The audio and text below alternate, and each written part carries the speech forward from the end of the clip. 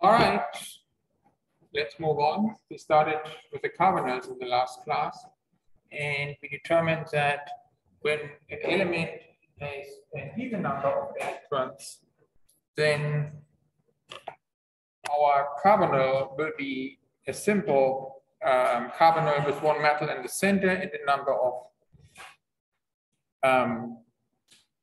carbonyl ligands around that metal, and how many ligands there will be will depend on, well, how many ligands are needed in order to fulfill the 18 electron rule. And we have applied this in the last class to the elements chromium, molybdenum, and tungsten, which have 6 electrons. So we have determined that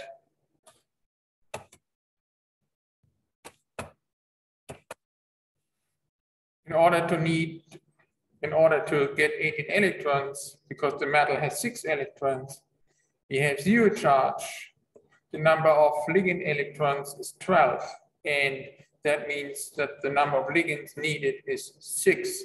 So we would expect hexacarbonyls, and they are octahedral because the octahedral shape is the shape in which all the ligands have the greatest distance. So these are all stable sublimable solids.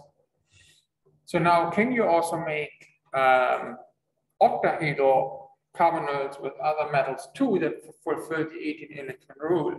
And the answer is yes. You just have to adjust the charge so that again you have 18 valence electrons. So, for instance, if we go from the chromium to the vanadium, then the vanadium has 1 electron less than the chromium. So in order to make a hexacarbonyl, which has 18 electrons, you will have to add 1 negative charge in order to achieve 18 electrons. And so the respective stable species would be the vanadium hexacarbonyl 1 minus. Okay, now we can do this also for the higher homologs. So niobium and tantalum are underneath the vanadium in the periodic table. So therefore, we would expect also a niobium hexacarbonyl minus, which is stable, and a tantalum hexacarbonyl minus, which is stable. And they're all known species. Okay, so now you can, of course, go further with this and go from the vanadium to the titanium. So the titanium has 2 electrons less than the chromium. Therefore, the respective hexacarbonyl will have a 2 negative charge. And indeed, this is known to be a stable species.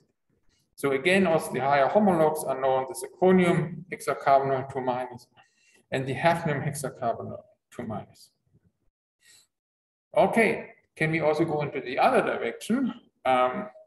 So next to the chromium, there's the manganese to the right in the periodic table. The manganese is 1 electron more than the chromium. So hexacarbonyl of manganese would need to have a 1 plus positive charge in order to have 18 electrons and be stable, and indeed such a carbonyl is known. And now what about the higher homologs? That would be the technetium and the rhenium.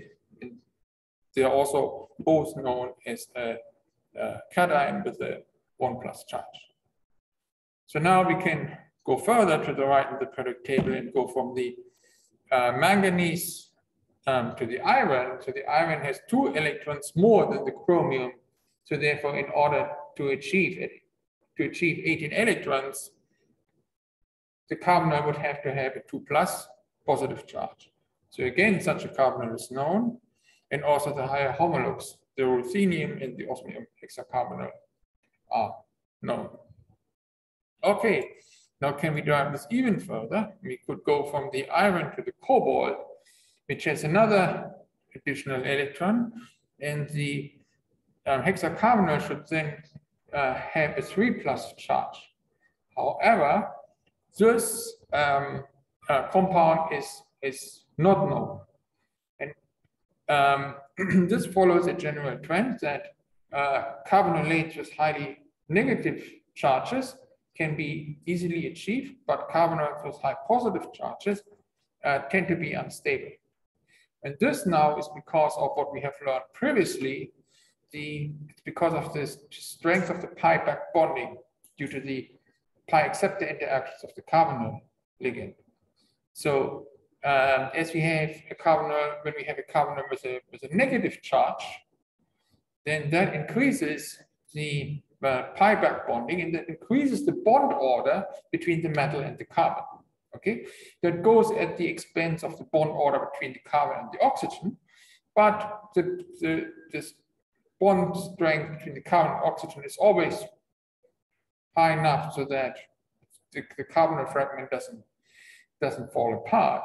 But the strength of the carbon metal bond is more sensitive. The higher the bond order, the stronger the bond. So therefore, highly negatively charged carbonylates are often quite stable. But carbonyl cations become unstable because you destabilize the pi acceptor interactions. That increases the bond order, and that can happen to an extent until the entire carbonyl is no longer stable. So for that reason, the cobalt hexacarbonyl 3+ is not known. The rhodium is also not known. The iridium is still known, but it's not a particularly stable compound either. All right, so now how can we actually observe the pi acceptor interactions? And you can observe them indirectly via the carbon-oxygen stretch vibration when you take an IR. Okay? You can use infrared spectroscopy in order to show that the pi acceptor interactions decrease as you go from highly negatively charged carbonylates to neutral carbonylates to positive carbonylates. And you see this here when you compare the respective species. So we see that for the titanium hexacarbonyl 2-, the CO stretch vibration has the smallest wave number. So that refers to the smallest bond order between the carbon and the oxygen, which relates to the greatest bond order between the carbon and the metal. Okay, you see that the CO stretch vibration increases in strength or increases in wave number as you go from the titanium to the vanadium, which is only 1- charge, then to the neutral chrome hexacarbonyl, and then to the manganese compound, the iron compound, and of course the respective cobalt compound can't be measured because it doesn't exist. But for the iron compound here, you measure the highest wave number that relates to the highest bond order in the carbon-oxygen, in the carbon and the oxygen. It relates to the lowest bond order between the carbon and the metal. All right, so now let's go from the group 6 to the group 8. So in the group 8, we have the iron, the ruthenium, and the osmium. They have 8 valence electrons. So how many electrons do we need to achieve 18 electrons? Well, the metal has 8. We need another 10 because, again, we assume that the charge is 0. And if each carbonyl contributes 2 electrons, then that means that we need 5 carbonyl ligands, and our carbonyls should be pentacarbonyls. This is exactly also what is observed for iron, ruthenium, and osmium. So these molecules adopt the trigonal by pyramidal shape, and they are actually liquids. So the iron hexacarbonyl is a light orange liquid. The ruthenium, the osmium hexacarbonyl, so pentacarbonyls are colorless liquids because the absorbed light is no longer in the visible, but all in the UV. Okay. Remember, metals in a higher period tend to produce larger delta values. Okay, so now again, what charged versions with other elements would be possible? Well, again, we can go first to the left in the periodic table. So left to the iron is the manganese. So the manganese is 1 electron less, so we have to add an electron to the pentacarbonyl. That gives you a manganese CO5 minus. So again, the higher homologues are also known. So if we go further to the left, then we arrive at the chromium. The chromium has 2 electrons less than the iron, so we need to add 2 electrons, and the respective carbonylate has then a 2 negative charge.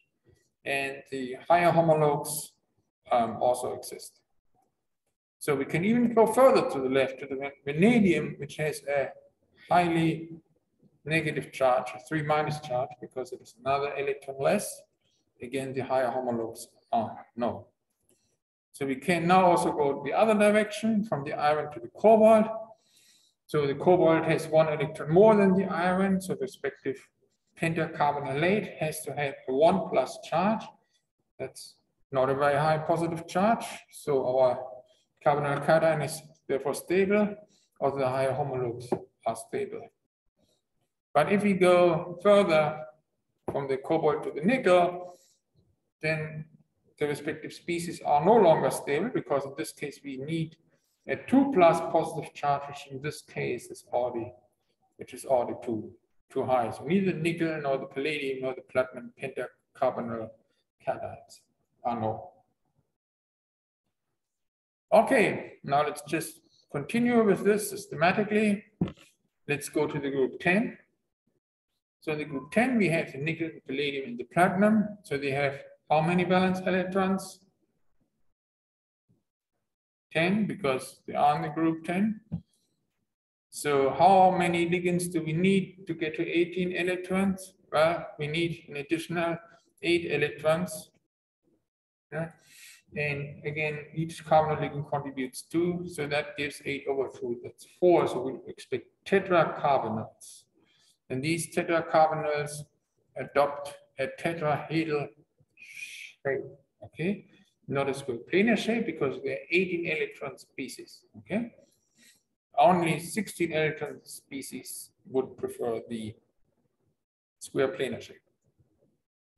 All right, so now tetracarbonyl is a colorless liquid, which is very volatile. We've got to know it when we discussed the Mohn process. The higher analogs are already unstable. We can explain this by the fact that the orbital overlap between the metal and the ligand is less effective as we go to higher period metals, because the higher period metals have significantly larger orbitals. In addition to that, the tetrahedral shape is not very ideal for the pi back bonding, okay? Because like I asked you in the exam, the tetrahedral shape does not allow for ideal pi orbital overlap. So the pi orbital overlap is less effective. So the important pi back bonding is less effective when the molecule is tetrahedral, and that tends to destabilize the respective species. Okay, now can we also make charged species using other metals? So again, it's easy to make carbonylates, because that actually strengthens the bond border between the carbon and the metal. So if we go from nickel to the cobalt, and the cobalt has 1 electron less, and therefore our respective carbonyl has to have 1 negative charge. For the iron, we need 2 negative charges. That can also easily be done. For the manganese, we need 3 negative charges. Also, this carbonylate is stable. For the chromium, we need even 4 positive charges and it's still stable, yeah, despite the high negative charge.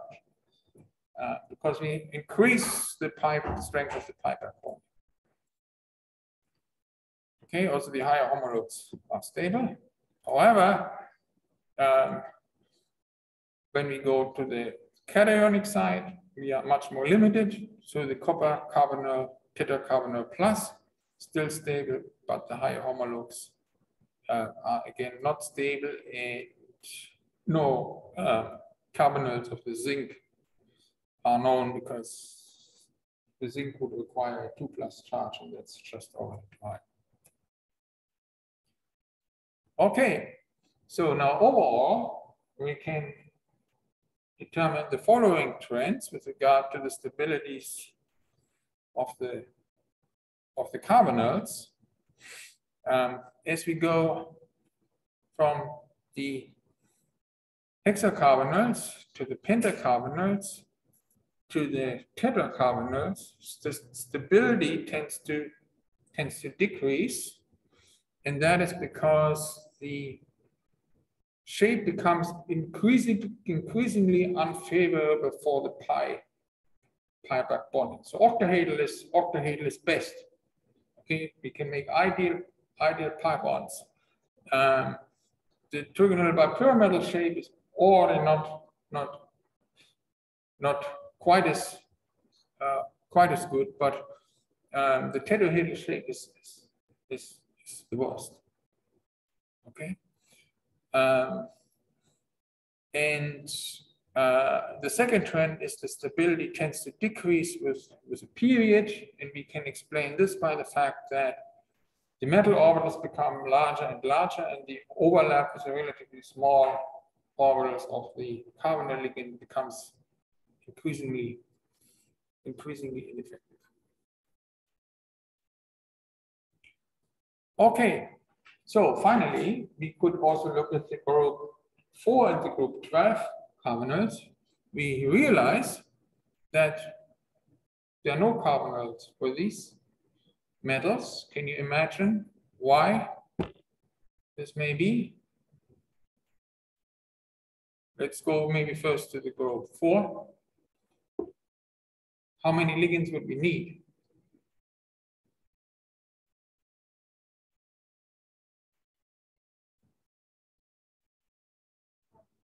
Sorry? 7 ligands. Okay, good. So that would require a coordination number of 7. And that coordination number of 7 is too high for carbonyls. Okay, so due to a too high of coordination number, group 4 carbonyls do not exist. So what about group 12? How many ligands would we need? How many? 3, yeah, that's correct. And such a low coordination, and that's a low coordination number, which is also generally not very favorable. Okay, so for group 4, 7 ligands would be needed, coordination numbers too high. For group 12, 3 ligands would be needed, and that's a coordination number too low. Okay, then let us move on here.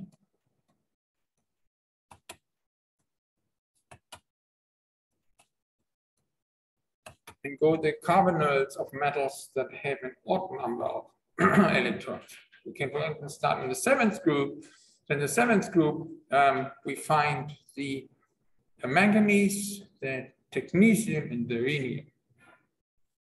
So now I said that those metals tend to make 17 valence electron species. So they try to get as close as possible to 18, but they can't just because they are an odd number, and then the species dimerize, and then formally still every metal is being surrounded by 18 electrons. Okay, so in the sum, we need 17 valence electrons. So the metal in this case has 7. So we need another 10 because the charge is 0. And that means we need how many ligands? That will be 5, correct. just 10 over 2, and that's equal to 5. Okay, so now we therefore would expect 2 pentacarbonyl species that dimerize, okay, making a metal-metal bond in between them. And this is exactly what happens in this case. So for the manganese, we get a manganese-manganese bond, and each manganese is surrounded by 5 CO ligands. So overall, the manganese is octahedral coordinated, okay, by 5 CO ligands and the second manganese. So we have therefore equatorial ligands and axial ligands. We have here 2 axial ligands, and here we have 4 equatorial ligands for our 2 manganese atoms, and that gives 2 squares. These squares are rotated by 45 degrees relative to each other in order to minimize the steric repulsion between the 2 carbonyl ligands. So this determines the overall shape of the respective compounds. Okay. So now can we make charged species? So now if we go from the manganese to the left in the periodic table, there would be the chromium, right? But first of all, there are no, before we go to the examples, we can say that there are no highly charged binuclear carbonate anions, and there are no binuclear carbonyl cations. Okay, so only weakly charged carbonylates are, are allowed. So this is a difference to the carbonyls with metals having an even number of electrons, where also high negative charges were allowed. So now the reason why no high negative charges for the dimeric carbonylates are allowed is because when we accumulate too many negative charges on the metal, then that weakens the metal-metal bond. Okay, while it still strengthens the metal-carbon bond, we also now have to consider the strength of the metal-metal bond, and because of static repulsion, because of a high negative charge on the 2 metals, the metal-metal bond is destabilized. So we cannot accept any positive charges on the carbonyls. Firstly, again, because it destabilizes the carbon-metal bond, but also the two positive charges. Well, 2 positive charges would destabilize the metal-metal bond, and both effects altogether prevent any positively charged carbonyls to be stable. All right, so basically the only charged species that are known are the chromium decacarbonyl, the dichromium decacarbonyl 2-. So the chromium has 1 more electron than the manganese, but we have 2 chromiums. Sorry, the chromium has 1 electron. The chromium has 1 electron less than the manganese. Okay, and we have 2 chromiums. We have 2 electrons less. So therefore, we must add these 2 electrons as charges. So that gives the respective dimeric compound a 2 minus negative charge. So that negative charge is still small enough so that the chromium double bond is still stable. The higher homologues, the molybdenum and the tungsten compound, they are also known. Okay, but no other charged species are known. All right, then let's go from the 7th to the 9th group. In the 9th group, we have the cobalt, the rhodium, and the iridium. So they have 9 valence electrons. So how many electrons do we need to get to 17? The metal has 9. So charge is again 0. So the difference between 9 and 7, well, that is 8. So how many carbonyls do we need? Well, that's 8 divided by 2, that's 4. Okay, so we would expect that there are 2 tetracarbonyl 17 valence electron fragments that dimerize. That's exactly the case. So you see here the structure of the cobalt carbonyl, and you see that the cobalt is surrounded by, well, 4 carbonyls and the second cobalt atom. So overall we have the coordination number 5. So each cobalt is surrounded in a trigonal bipyramidal way. Okay, so again we have axial and equatorial carbonyls. So these are the axial ones, and these 2 are the axial ones. And then we have here these 3 equatorial ones and these 3 equatorial ones. So again, because of minimization of steric repulsion, they are oriented in a staggered fashion. They are rotated by 60 degrees relative to each other. So now, interestingly though, this is not the only possible structure for the cobalt carbonyl. There's a second structure which is in equilibrium with this structure in solution. And this is this structure over here. And that again results from the fluxional behavior associated with the coordination number 5 that we previously already discussed when we discussed the Barry pseudo-rotation. Okay, so again, because of the fluxional nature of the structure, the CO ligands can scramble. Okay, and now they cannot only scramble between axial and equatorial positions, they can also scramble from one cobalt atom to the other through an intermediate which is actually stable enough to be in chemical equilibrium with this original structure here. Okay, so in this structure over there, okay, 2 of the carbonyls now are bridging the cobalt atoms.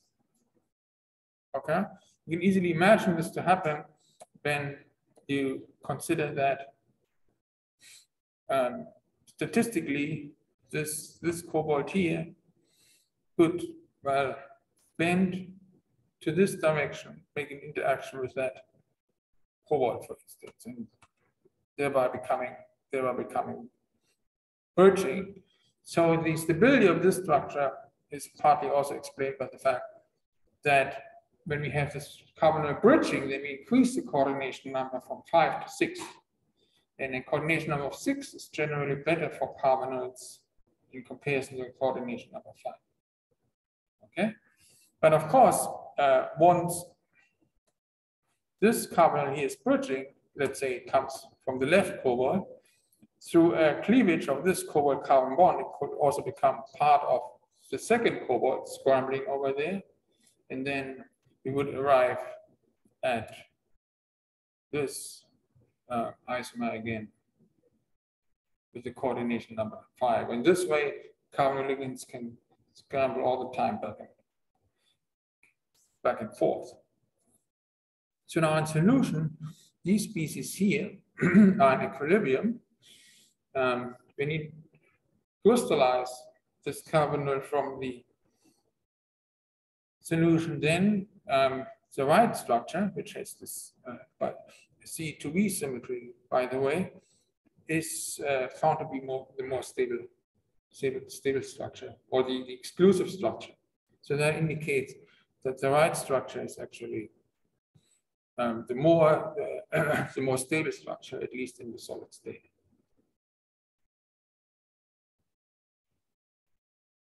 Okay, so now in this case, the higher homologs, the rhodium and the iridium compounds, are not stable, we can again explain this by the fact that with these carbonyls, we have a lower coordination number 5, which is not as favorable as the coordination of 6, which we previously encountered for the group 7 carbonyls. All right. So now, can we also have charged species? The answer is again yes, but only when the charge is modestly negative. So again, we cannot have highly charged binuclear carbonylate anions. We cannot have any binuclear carbonyl cations. So therefore, the only species that are known are the iron, diiron octacarbonyl to minus. Okay, we go from cobalt to iron. We add, so we remove 1 electron. Iron is 1 electron less. So because we have 2 irons, 2 electron less. So therefore, again, these must have a 2 negative charge. So in this case, also the higher homologs, the ruthenium and the osmium, are known. From that, you may conclude that a weakly negative charge is overall the best charge. Yeah? It's actually even better than having no charge at all. Okay, so now what about the 11th group? So in the 11th group, we have the copper, the silver, the gold. So they have 11 electrons. So how many ligands do we need to achieve 17 valence electrons? So when the metal has 11 and the charge is 0, we need how many electrons? Well, 6, right? 6. And the number of ligands is then 6 over 2, which is equal to 3. Okay. So now we would expect, well, a tricarbonyl fragment, which is dimerizing, okay, giving overall a coordination number of 4 around each species. So we would expect a tetrahedral environment for each metal in this case. So now the tetrahedral environment is even worse than the trigonal bipyramidal one. So therefore, these carbonyls are even less stable. So actually, we do not know the neutral species that we would expect. The copper to CO6, the silver to CO6, that means to be a 6 and not a 3. I'm sorry, this is a typo. And the gold to CO6. Okay, but again, a modestly negative charge has an overall stabilizing effect. So the nickel to CO6 2 minus is actually known as the only example of this group. So as we go copper to the nickel, well, we have 1 electron less, we have 2 nickel, so it's 2 electron less. So they again have to have a 2 minus charge, and then weakly negative charge is overall the best solution. All right, so now again we can establish stability trends, and the stability trends are the same as we previously observed. So as we go from the left to the right in the periodic table, stability decreases. We'll explain this because we go from octahedral to a trigonal bipyramidal to a tetrahedral environment, which provides less efficient orbital overlap for pi back bonding in that series. And we see also the stability decreases down a particular group.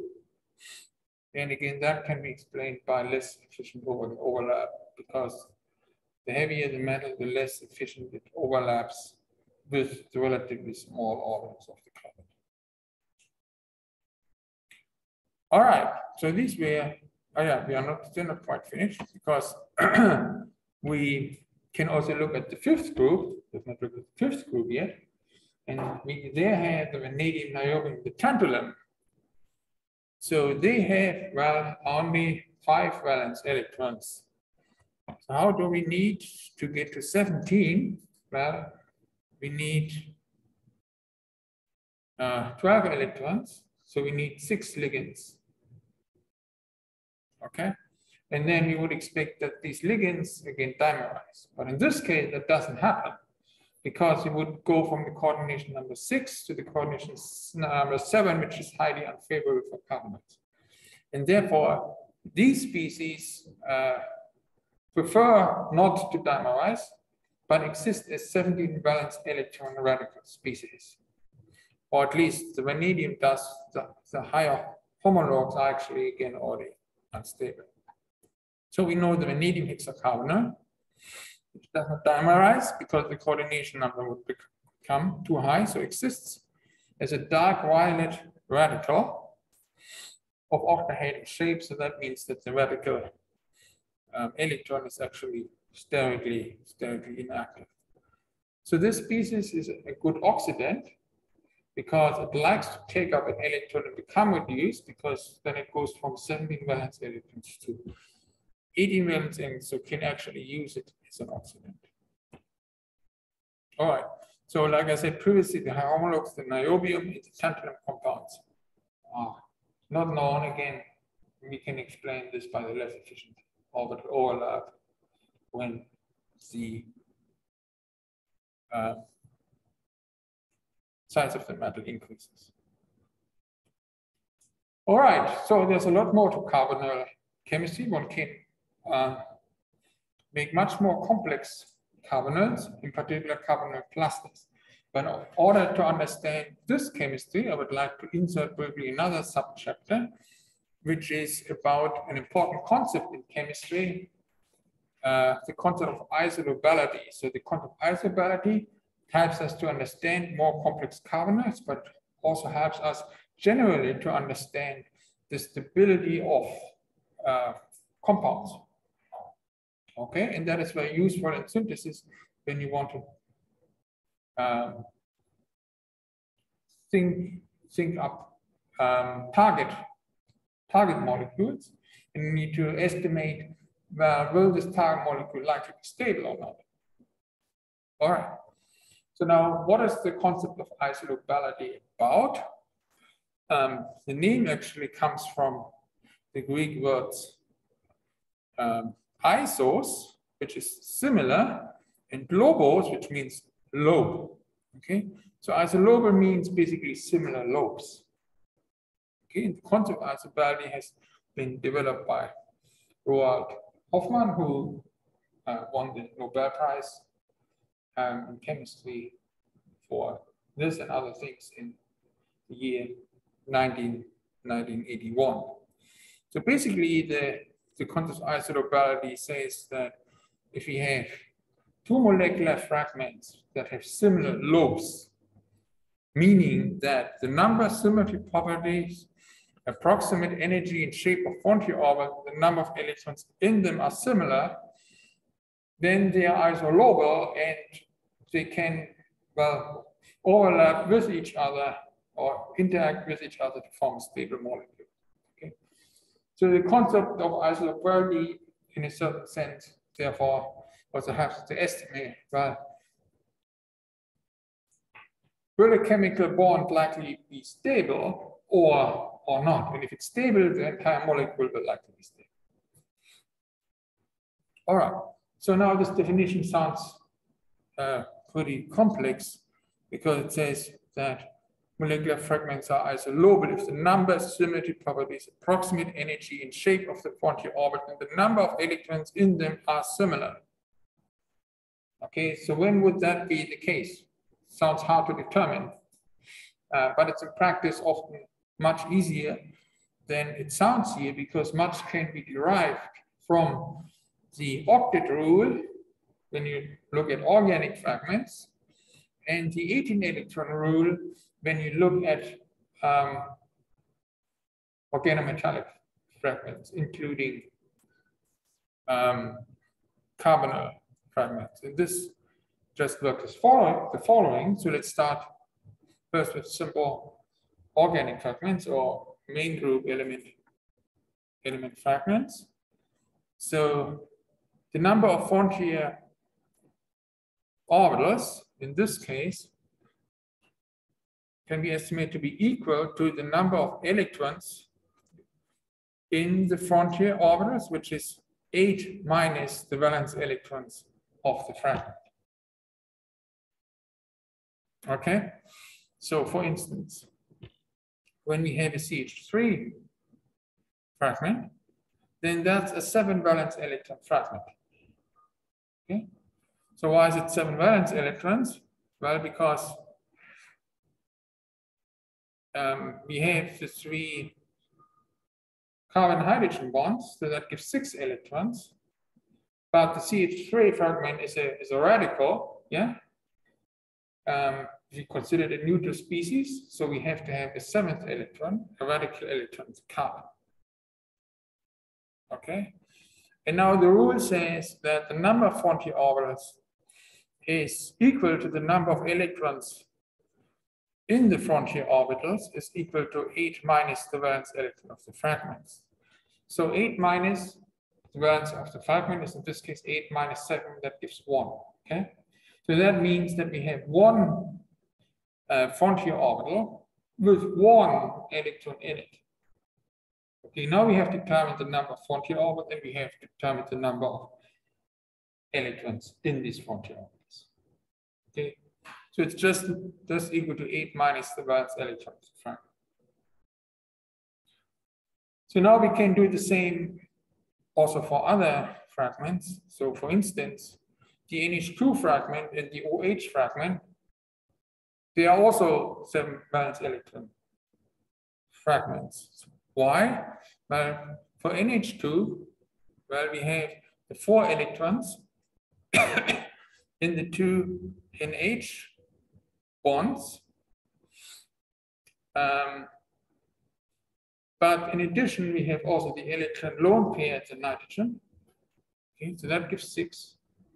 But we need a 7th electron in order to surround the nitrogen with 5 electrons.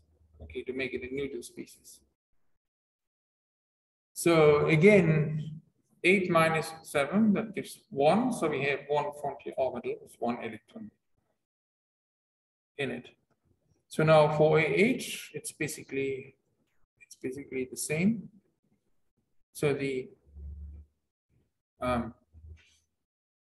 OH fragment, a neutral OH fragment, has 2 electrons in the OH bond. Then there are, well, 2 electron lone pairs at the oxygen. Okay, that gives 6, and then you have another electron. Okay, this way you surround the oxygen with 6 valence electrons to make it neutral. Okay, so now these three are isolable, and therefore we should be able to combine them to make stable molecules. Okay, so in order to indicate isolobality, we actually write an arrow with a loop in between those. So this is the typical symbolism for isolobality. Okay, so we can, for instance, combine 2 CH3 fragments to make a stable molecule and make it FA, known as a stable molecule. We can combine a CH3 with an NH2 fragment, for instance. So that gives methylamine, also known as a stable molecule. And we can combine a CH3 fragment with an OH fragment to make methanol. Okay, we can also combine 2 NH2 fragments. That gives the well-known molecule of hydrazine. And we can combine an NH2 fragment with an OH fragment, which gives what is called hydroxylamine, also known. And finally, we can also combine 2 OH fragments, and that gives, well, just hydrogen peroxide. So from that, you can see, well, you can combine isolable fragments to make stable molecules. Works well for main group molecules. Okay, so the same principle also applies for instance, 6 valence electron species. Okay, so a CH2 fragment is a 6 valence electron species. Okay, we have 4 electrons in the 2 CH bonds. In addition, we have 2 electrons at the carbon, so that the carbon is being surrounded by 4 electrons and makes a neutral species. Okay. The neutral CH2 fragment has 2 electrons at the carbon. So therefore, well, how many Frontier orbitals do we have and how many electrons do we have in these Frontier orbitals? Now we have just to make the calculation 8 minus 6, yeah, and that's equal to 2. So we expect 2 Frontier orbitals with 2 electrons. Okay, one electron per Frontier orbital. All right. So now we can again think of isolable fragments. So the NH fragment would also be a 6 valence electron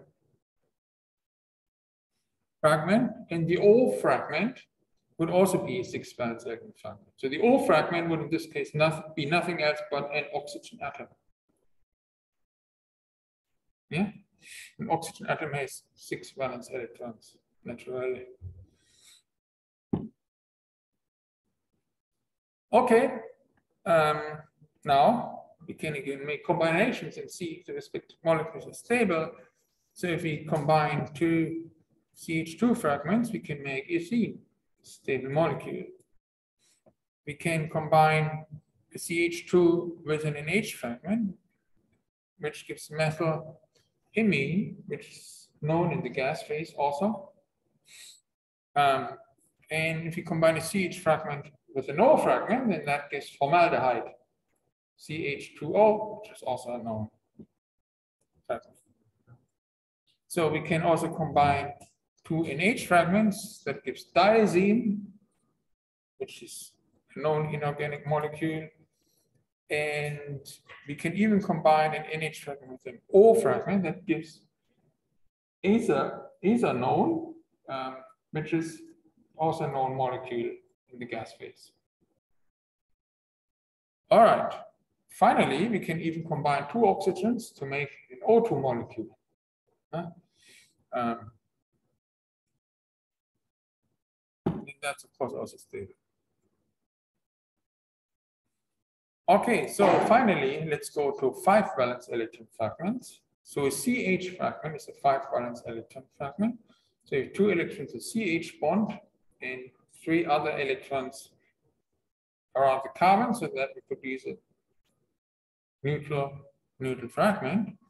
So therefore, now we have to make the calculation 8 minus 5. And that gives 3, so we'd expect 3 Frontier orbitals, 3 electrons in them. Okay, so we can think of isolable fragments. So if we go from the carbon to the nitrogen, well, then a nitrogen atom would be a 5 valence electron species fragment. Also, and we could again make combinations. So for instance, we could combine 2 CH fragments to make 3 bonds between 2 carbon atoms. And that would give you acetylene.